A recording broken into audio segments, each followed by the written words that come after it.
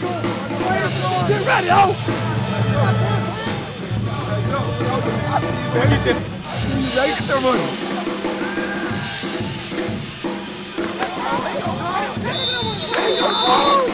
Let's go, baby! Let's go!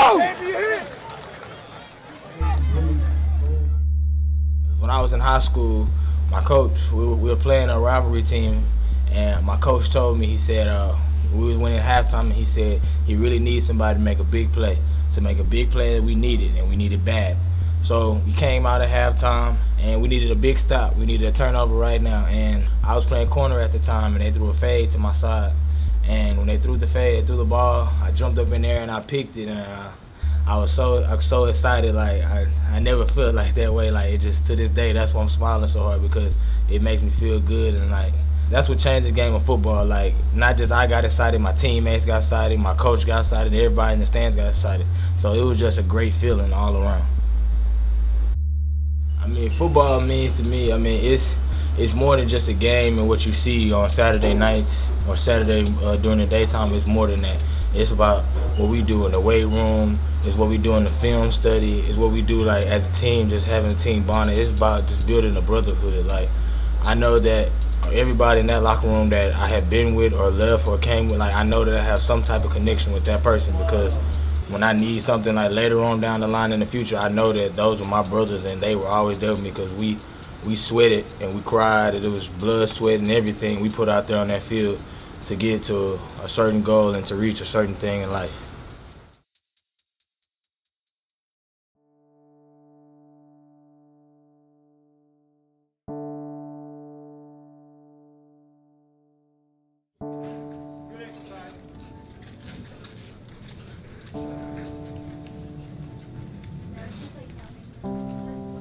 What's up, OG?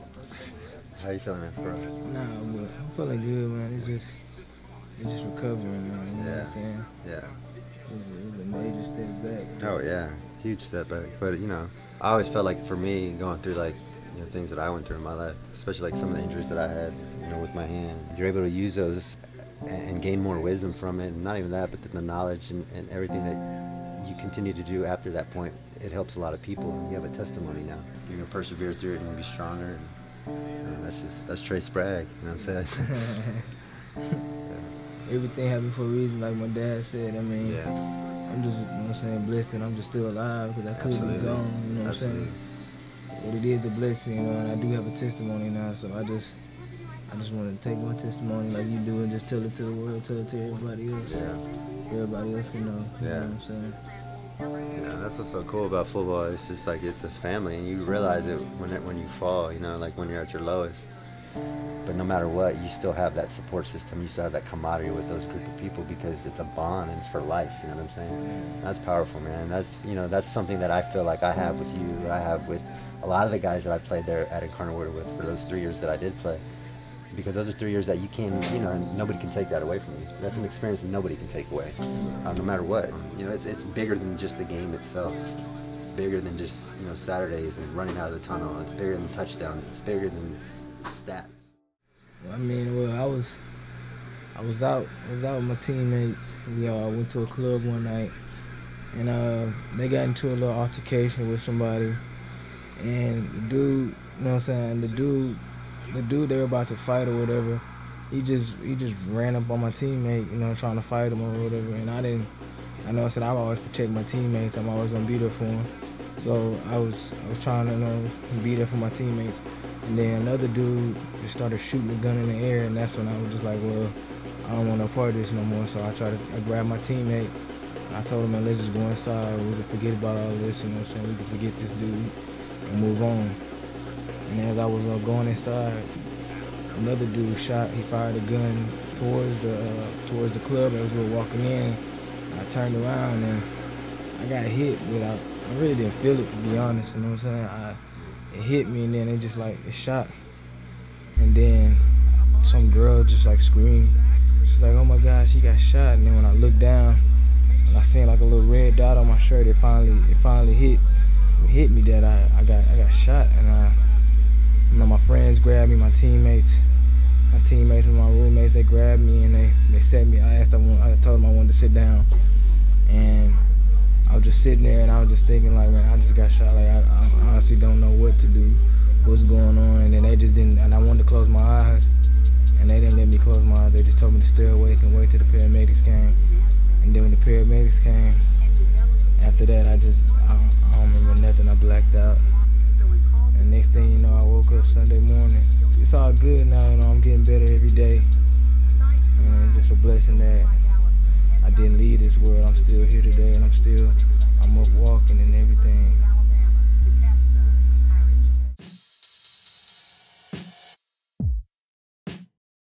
They're still looking for him, and they had like, the detective came up here and I looked at pictures and stuff, but I honestly don't remember the guy that actually shot towards the club. I just remember the guy face that shot in the air, but I mean, none of the pictures came up. But they said they're still looking, and they said that people, you know what I'm saying, they said that young people talk, so they said that they're just trying to wait, they're gonna wait on it, and people start talking, and then it's gonna come up, and it's gonna come out. So if you could say something to him, what would you say?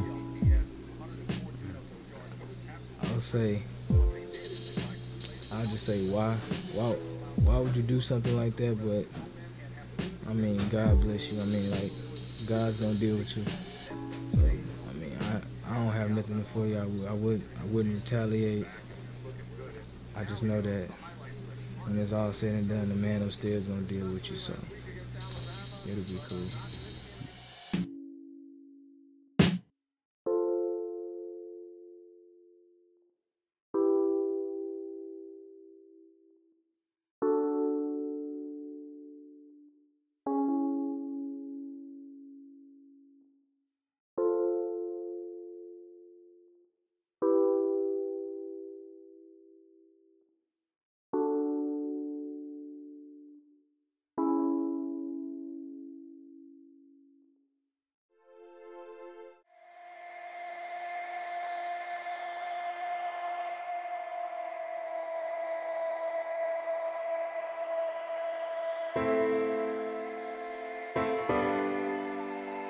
I really got shot, like, standing inside the doorway. I was over here inside the doorway, and I was standing right here when I got shot.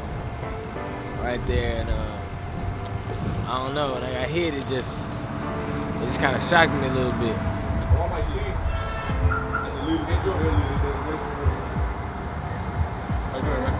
What's up? Remember that night, man? It's right here. What happened right here, G. It was a bad feeling, but I'm glad I'm still here, though. Yeah, especially these two. You know what I'm saying? People that I always been with. My best friend, he always there. And then Castillo, the OG, that's the mentor. That's the person I went to, man. That's the person where I know I can tell about anything. He won't judge me for nothing. It's a life-changing spot right now. It's just a spot that I'm never gonna forget ever in life, because that's something that it really did change my life. It got me closer to God. I never needed him this bad ever in life, and I needed him when he was there and he didn't fail. So I appreciate him for that. I don't know. It's just too much. Too much.